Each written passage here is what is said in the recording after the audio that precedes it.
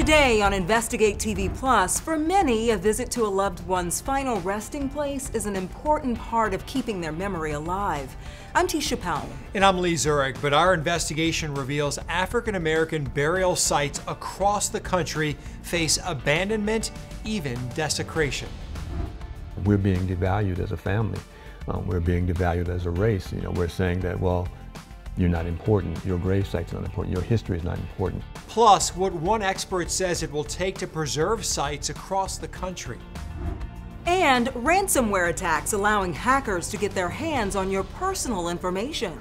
So it's not a problem that's going away, and in some cases, as our technologies have developed, it's gotten worse. Yay! How you can protect yourself from this cybercrime. Then restaurant redemption. We make everything from scratch. This woman's journey from having almost nothing. $10 left in my name the day we opened up the business, so it was a real risk. To serving up some of the best spuds in town with a side of second chances. In-depth stories that inform and inspire. You're watching Investigate TV Plus.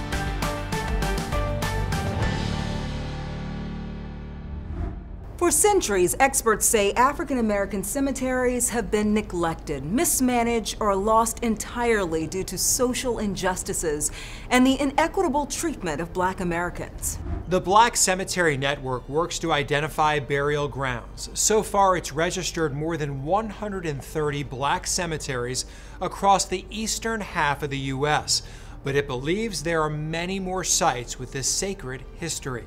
The loved ones of long-lost ancestors are now joining the fight to preserve their family's legacy. Investigative reporter Carice Jackman explores the complex issue of protecting sacred ground. When you walk into the Oak Run Baptist Church in Thoroughfare, Virginia, it's like going back in time. Our church was established in 1865. It was originally called Little Zion Church. African American history, visible throughout the sanctuary. Frank Washington's indigenous and African roots both run through this town. My family's connection with this town is probably deeper than most people in this area because we go back generations and we can prove our generational attachment to the county itself. Part of his generational attachment lies here at the Fletcher Allen Cemetery. Some of them have their headstones marked, others are marked by just stones, a common practice when enslaved Africans buried their family members. Names not written, but clear signs their lives existed. These are usually the only identifying markers you would have for graves from that time frame. There's either something like this or a smaller stone like that. Not far down the road, Washington says another group of his ancestors lay buried. The Scott Cemetery, which is on the other side of here, has 75 to 100. But the final resting place of these ancestors is no longer in his reach. We have a lack of respect for those that have gone before us. We have one cemetery that has been completely bulldozed. Washington says the Scott Cemetery now sits beneath land owned by a brewery. It's a cemetery that is documented. It's not some obscure thing that came about out of the blue. It's something that is established within the county records itself. Washington's now in a legal battle with the brewery and the county's board of supervisors, but the brewery isn't backing down. The owner responded to our request for comment, saying in a statement that Washington's allegations are completely without merit and says the, quote, speculative gravesite underwent 2 extensive archaeological studies by professional firms, adding that Mr. Washington just can't accept the science, which revealed no presence of burial remains. Washington, who grew up in Thoroughfare his entire life, continues to argue the graves are documented, as illustrated in this historic research. We're being devalued as a family. We're being devalued as a race. We're saying that, well, you're not important, your gravesite's not important, your history is not important. And our national investigative team found it's not a singular case. We found dozens of other cases where African Americans are consistently fighting to protect the land of their loved ones from construction and development. The complicated web of tracking Black cemeteries is as complex as American history itself. Following the end of slavery, many African American families continue to face restrictions on where they can bury their ancestors. Across much of the U.S., local law segregated burial sites by race. African American burial grounds often fail to receive the same type of maintenance and record keeping that predominantly white burial grounds enjoyed. Fast forward over a century later, and the country's dark past makes discovering Black burial sites a challenge state and local governments face to this day. Every state in the country has cemetery laws, but they differ from place to place. When we were looking for how many Black cemeteries are there, are they protected, we found it very difficult to find out if state departments know how many cemeteries there are, if the cemetery laws are being enforced, how many permits were actually filed, if there were any at all. Is that the daunting task that you guys have found as well when it comes to actually making sure that these sites are preserved? You can't preserve something unless you know where it is and what it is in most cases. When it comes to protecting those who have gone before us, it's important for us to understand where those are so that we can understand how to protect them. Sarah Bronin also believes funding for sites and burial grounds is a necessity that is long overdue. Federal agencies have not been blameless in the treatment of burial sites. This is my great Aunt Betty, and she used to sit right here in this pew every Sunday. As for Frank, he refuses to give up his fight. He says he won't rest until his community recognizes his family. Regardless of what they've done, it's not going to change my belief in myself. It's not going to change the fact that I value who I am. It's not going to change the fact that I value those bodies lying in that grave. Whether I know their last names or not, I know they existed. I'm proof that they existed. In December 2022, President Biden signed the African American Burial Grounds Preservation Act into law. It established a program at the National Park Service to provide grants and technical assistance to research, identify, and preserve these cemeteries. But we looked at the fiscal budget for 2023 funding and found $0 allocated. The National Park Service says Congress has the authority to appropriate funding for operating the grant program. President Biden's budget request for 2024 does include $3 million for this program. We want to hear from you. Are you having a similar fight? Our investigative team is conducting a survey. To submit your story, please visit InvestigateTV.com and look for Sacred Ground.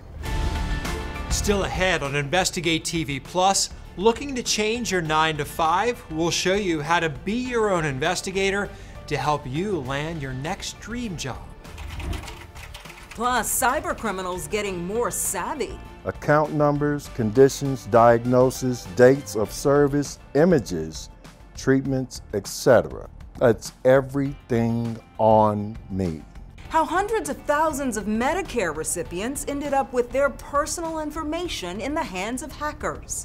It's causing me to have a lot of nervousness, panic attacks, hard to sleep at night, because I'm constantly thinking about this.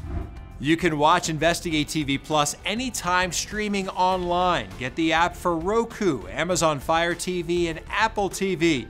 They're free to download. According to the federal government, in May of 2023, the personal information of more than 600,000 Medicare recipients was stolen in a ransomware attack. We're talking social security numbers, addresses, and medical histories, all at the fingertips of cyber criminals. While the aftermath of this kind of data breach isn't yet fully understood, as reporter Lauren Traeger shows us, some victims have already lost their peace of mind. Very angry, very frustrated. It makes you just lose faith in the system. Andre Wright says he couldn't believe the letter he received a few weeks ago. I was freaked out. I was like, what is this? And I read it carefully, and then I read it again. There had been a security vulnerability, it said, and as a Medicare recipient, Andre's personal information had been compromised. All of it. My social security number, driver's license number, Medicare beneficiary medical history, including medical records, account numbers, conditions, diagnosis, dates of service, images, treatments, etc. It's everything on me. Just the sheer volume, he says, is shocking. They said they even have images of me. I'm like, wow, really? How did that happen? The letter says he can get free credit monitoring. The fix that they're offering, is it working for you? No.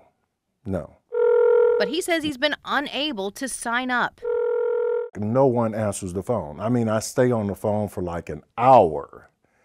The phone's just ringing. Nobody would never answer. Left in knots. It's causing me to have a lot of nervousness, panic attacks, hard to sleep at night, because I'm constantly thinking about this. Plus the fact it was the contractors of the federal government that allowed it to happen. That's on them. That's not my fault. I should not have to go through something like this and worry every day what could happen or what may happen or what's gonna happen. When I first heard about this, I thought this is really bad. Scott Graneman is a cybersecurity expert and professor at Webster University. I mean, this is a criminal's dream to have that information, not just for identity theft, but for extortion of individuals as well. And it's already known who did it. The ransomware gang known as CLOP. And it wasn't just the federal government impacted in this same attack on a software called MoveIt. It's used to transfer sensitive data over the internet.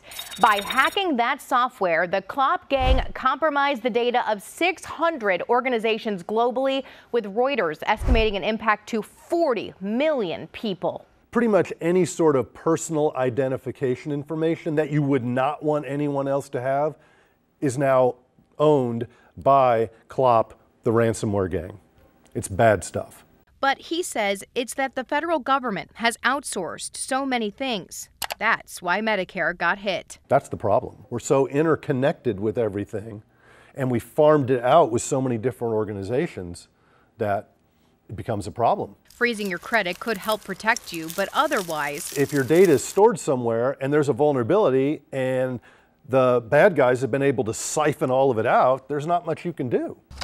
And ransomware attacks like these, he says, are only going to get bigger. So it's not a problem that's going away, and in some cases, as our technologies have developed, it's gotten worse. Yay! And it's not fair. It's all so frightening for Andre, now left wondering what will happen next. Even while we're sleeping, they're hacking. And that's dangerous. We were able to help Andre get in touch with that company who will now monitor his credit. After the data breach, Progress Software said it partnered with cybersecurity companies and identified its vulnerabilities. In June of 2023, it rolled out an update to its software. In St. Louis, I'm Lauren Traeger. There's not a lot you can do once hackers have your personal information, but you can do your part to protect yourself and your office from data breaches like this one.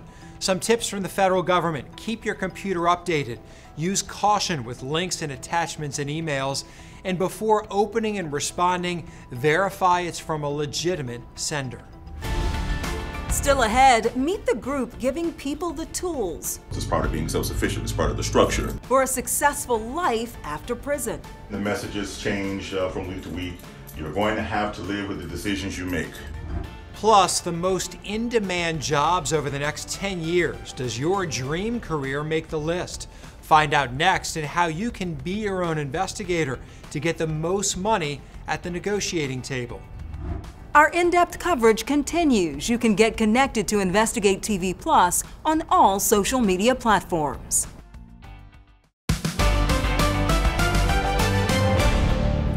According to Bankrate's 2023 job seeker survey, 56% of workers are likely to look for another job over the next year.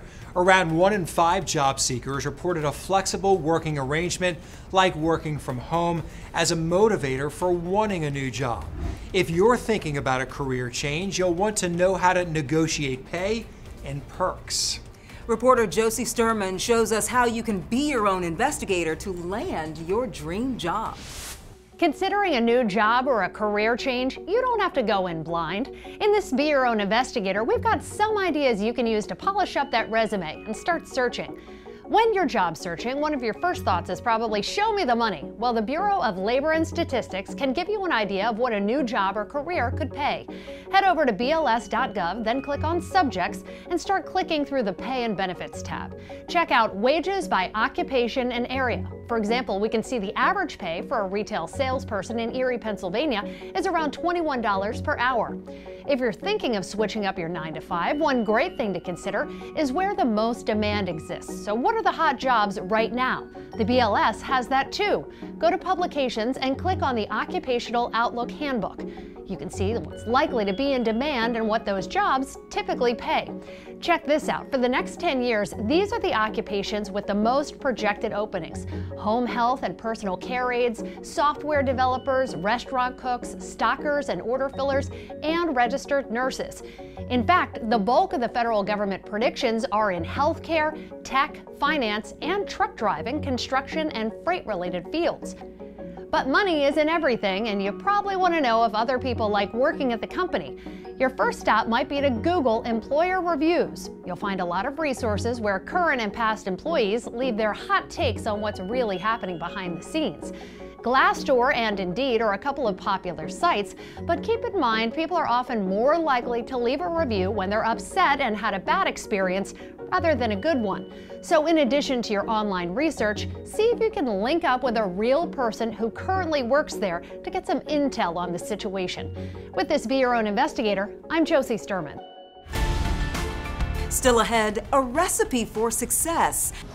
I know a lot of love going to the food. How this woman went from prison to running a popular potato restaurant. And I just tried to become the woman that I was meant to be. So when I got home, I just hit the ground running. And how she's inspiring others to take control of their own future. I'm Viv Williams with a medical mythbuster moment. Myth: pickleball is low impact, so you don't have to worry about getting hurt on the court, right? Well, wrong. Medical providers are seeing broken bones, sprains, and overuse injuries from playing the sport. Harris Poll did a survey for Orlando Health and found that roughly 1/3 of people who get a sports injury on the pickleball court or on any playing field don't seek medical help. Why not? Because they think it will heal on its own. But experts say you should get injuries evaluated because they could get worse or become chronic without proper treatment. With this medical mythbuster, I'm Viv Williams. You can watch Investigate TV Plus anytime online. Just subscribe to our YouTube channel at Investigate TV. You can catch stories and full episodes.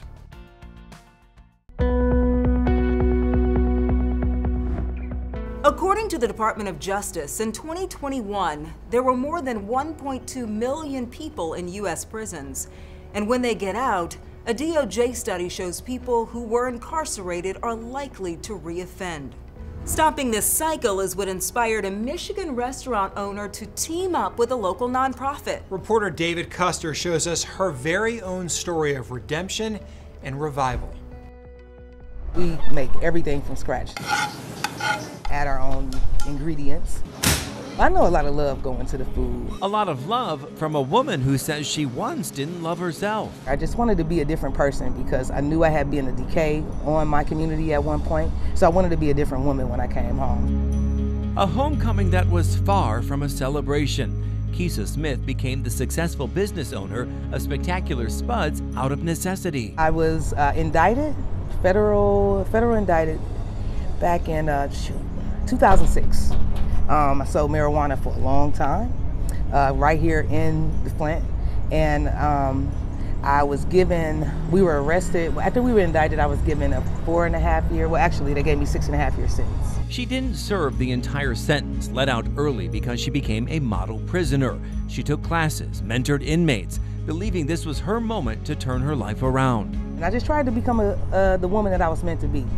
So when I got home, I just hit the ground running. Once out, Smith says she couldn't even get an entry-level job because once an employer learned about her felony conviction, her employment was denied. So she started her own catering business with the help of many and just pennies in her pocket. $10 left in my name the day we opened up the business, so it was a real risk. The odds were against her. In fact, more than 40% released from prison will be back within a year. And because of this, a mid-Michigan man who was on the other side is making it his life mission to give all ex-offenders a fighting chance. We wanted to create this inviting atmosphere of learning and really giving an individual an opportunity to focus, and if they're serious, in getting their lives back on the right path. Leon Al-Alamin founded the MAID Institute, an organization that creates an environment where returning citizens are provided housing, education, job training, and the motivation to make a difference. And then the messages change from week to week. You're going to have to live with the decisions you make. There really wasn't too many programs that particularly address this population. Each room is equipped with a refrigerator, bed, clean bedding. At one time, it was like 700 people coming back to Flint and Genesee County from prison and jail, state and federal prison, or on the low end, maybe around about 500 each year. That's a lot of people. Rules and regulations stipulate that they keep it clean at all times. Clean up behind themselves. It's part of being self-sufficient. It's part of the structure. It's part of order. But 2018, the current, we done reached about 300 people.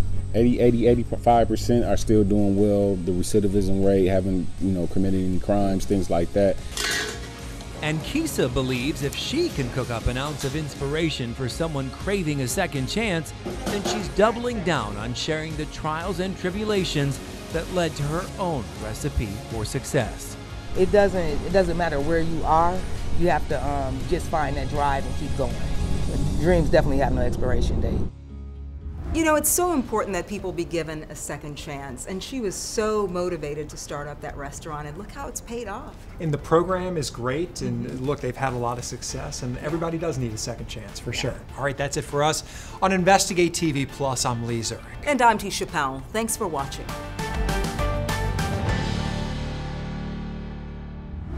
Next time on Investigate TV Plus, reports of electric vehicles catching fire, sparking frustration.